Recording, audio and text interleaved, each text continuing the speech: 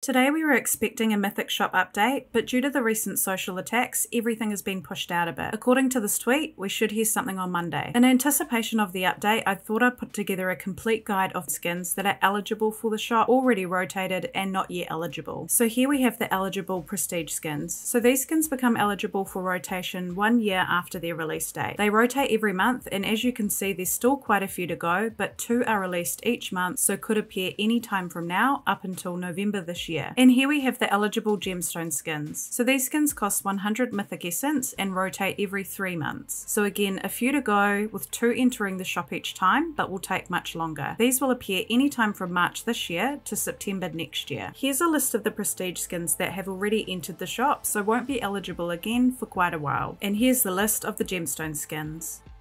So these skins here aren't eligible yet, as they're less than a year old. I hope this has been helpful. Hopefully we hear some news on Monday. Who are you looking forward to seeing in the shop? Thanks for watching. Bye everyone!